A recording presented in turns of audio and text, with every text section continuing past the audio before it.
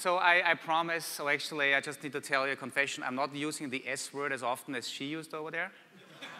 I may have some other words, but I try not to swear as much because I see a lot of strange things, and you will see stuff that I am going to present on bad applications, on poorly performing applications, on crappy applications. Maybe I use the C word more often. I know we only have 30 minutes and have a lot of content to go through. I hope you can see the screen. So today I'm talking about implementing metrics-driven DevOps. And I'm actually the guy there on the picture. And if you can see what I'm actually wearing, it would give you an indication of where I'm actually from, which will also give an indication where this weird accent comes from. Does anyone want to take a guess? Huh? Wales? Nah. So we call them Lederhosen. So they are leather pants, and I'm from Austria. So the Sound of Music, right, all that stuff. Nobody knows the Sound of Music in Austria because it's just an export, really, seriously. I've only seen it last year for the first time because a friend of mine has been bugging me so long. He said, you need to look at the Sound of Music, it's so awesome. And, all right, so let's get into it. This is how I prepared for DevOps Days, all right?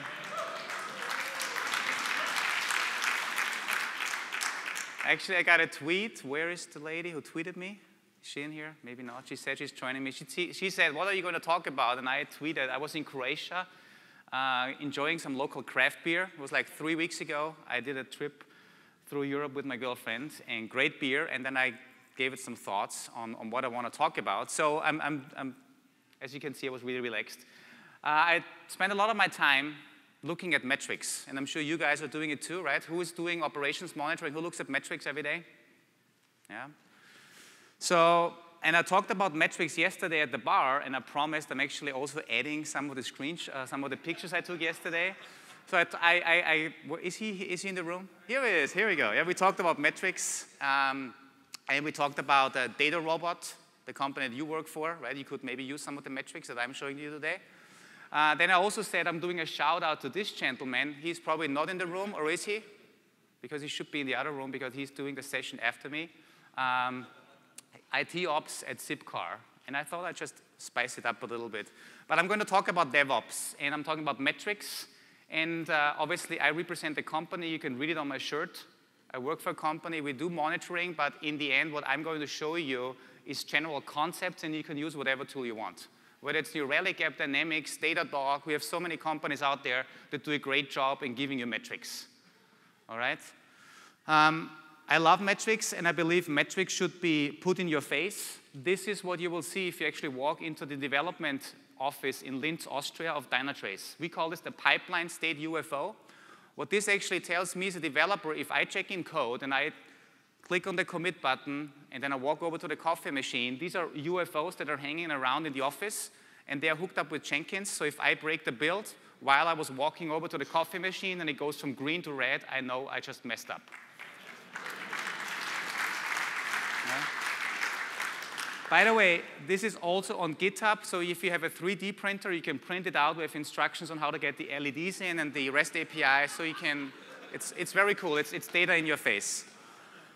So not only do we hook this up with our build servers, but if you look at a production environment, I hope this is the least type of monitoring everybody has. It's availability monitoring.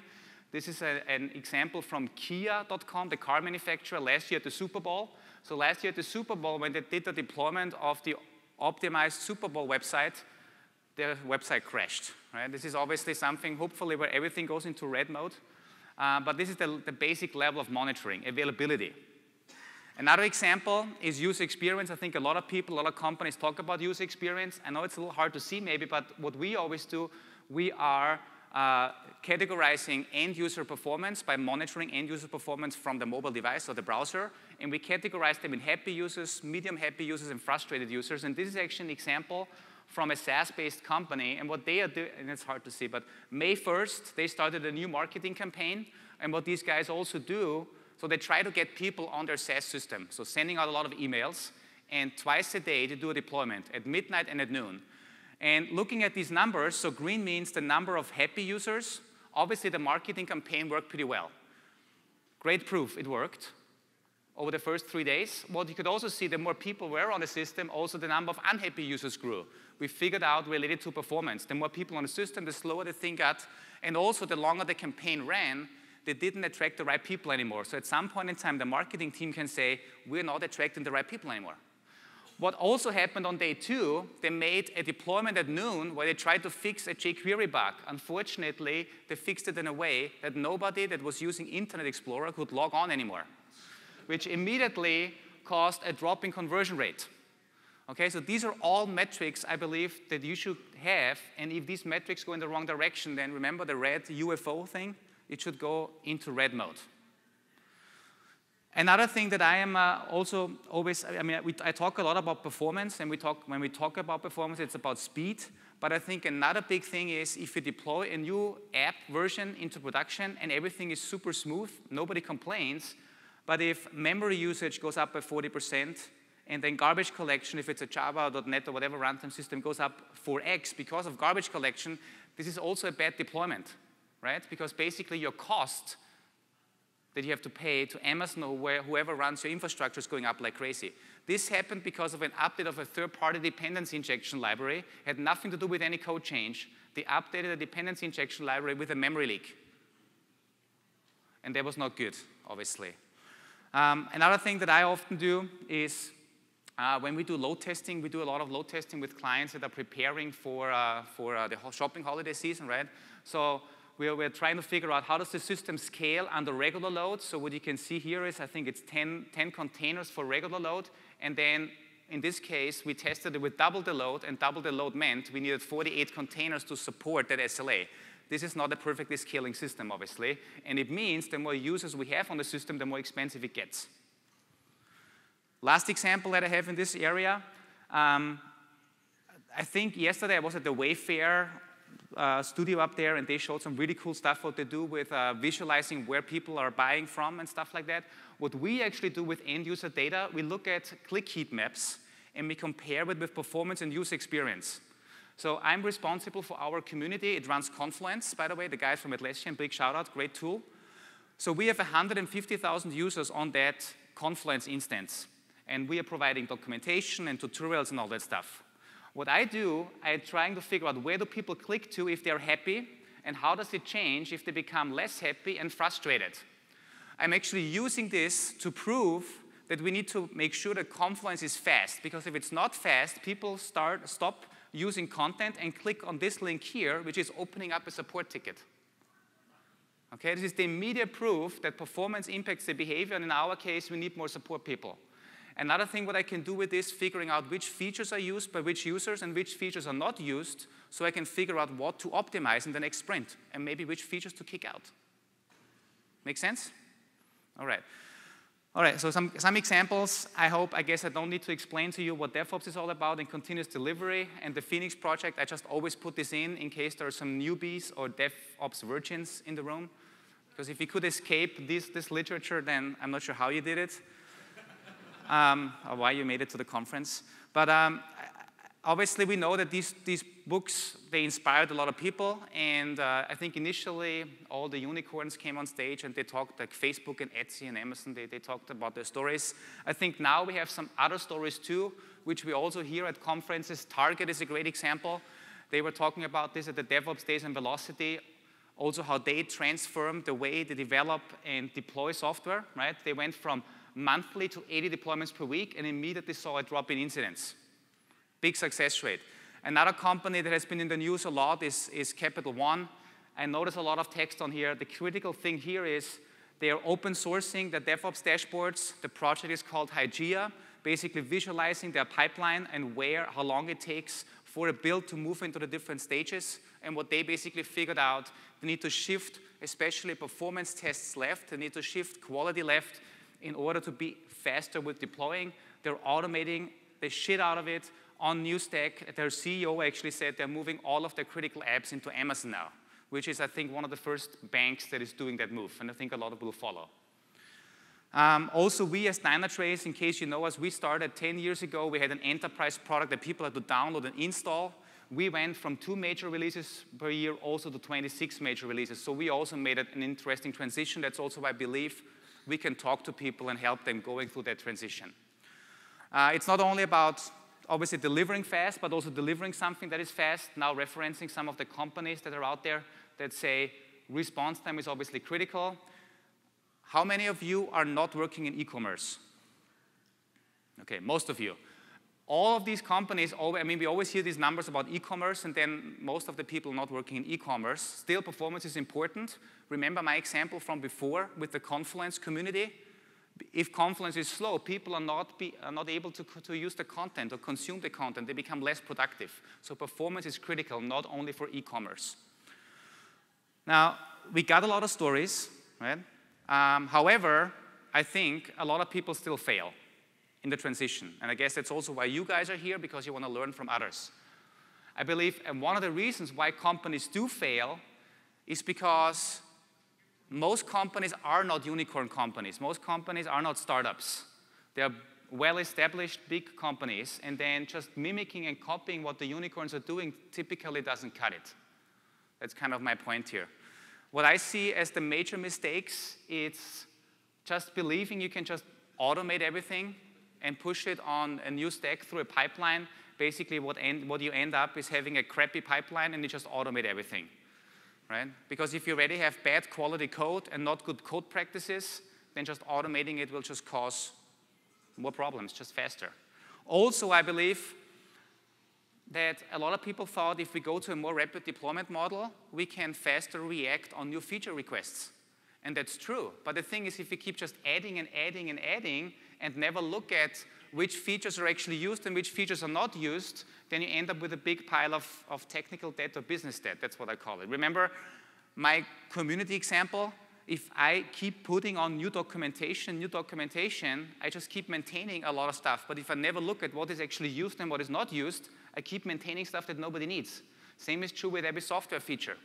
If you look at Microsoft Word, if 10 years ago they would have known which features are not used or not used by 99% of the people, and if they would have got rid of it, it would have been easier for them to migrate to the cloud and to other platforms.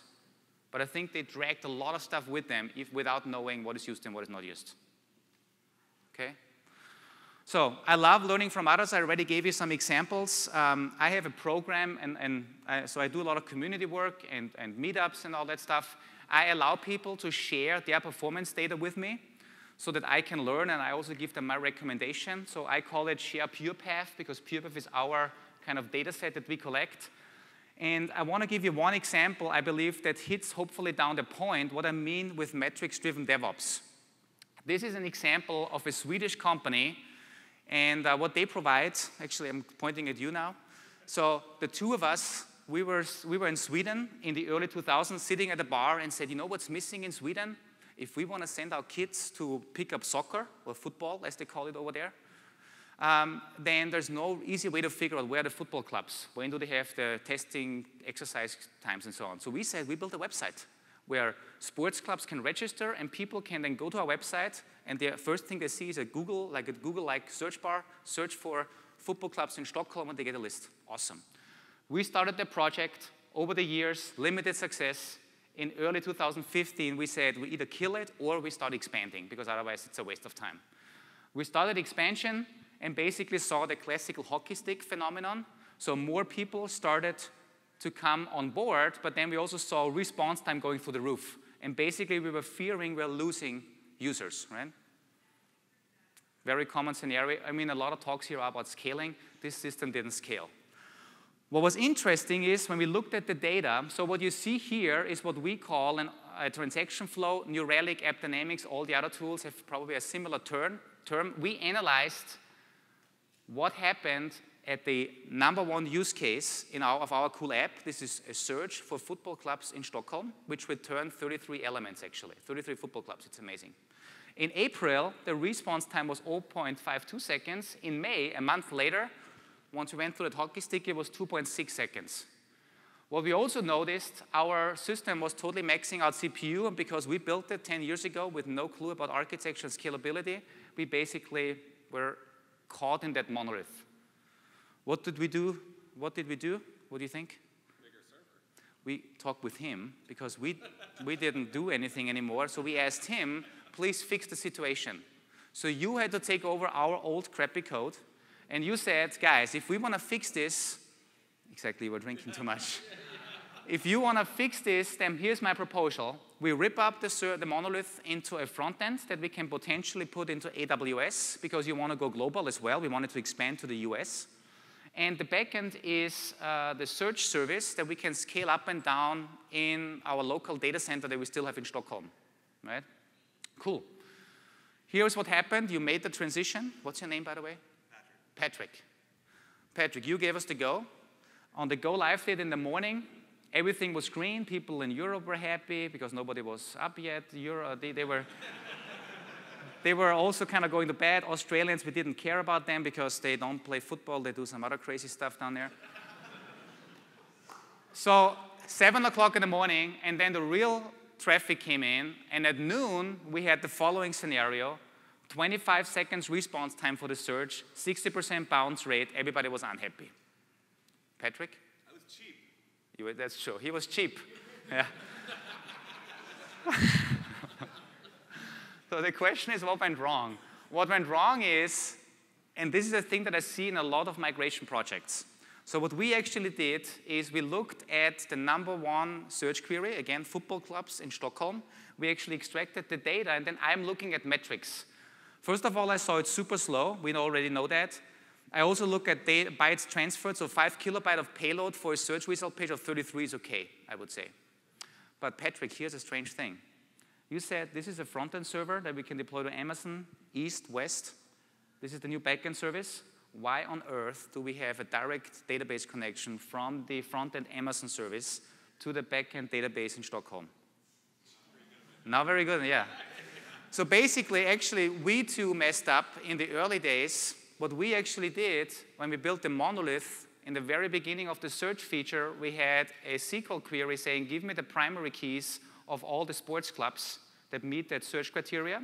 A list of 33 came back in the monolith with a local loop, and then basically we were n+1 query to the database, give me the details for the first, second, and third.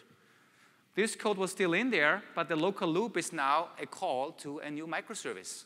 That means we have 33 microservice calls, one for each search result, transferring 3 kilobyte per call, 99 kilobyte each. That's 99 kilobytes we need to pay for Amazon for every time somebody searches for football clubs. And in the end, 171 SQL calls, because the n+1 query problem we had already in there now multiplied.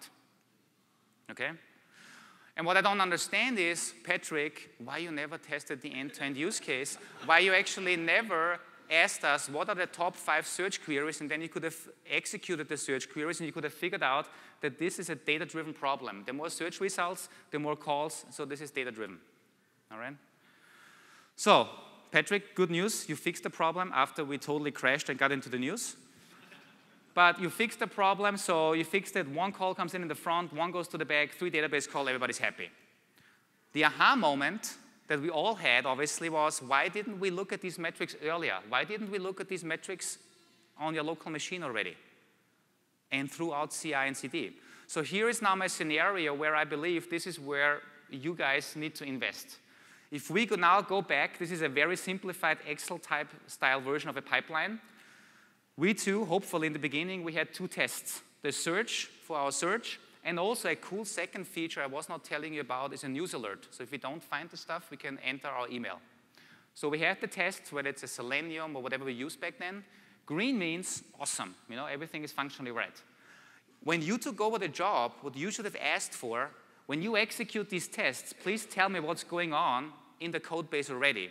You could have already spotted that for a single search, we have 35 SQL calls. You could have already spotted the n+1 query problem without going through all of the code. All right? Well, obviously, we didn't do that, so we deployed it into production.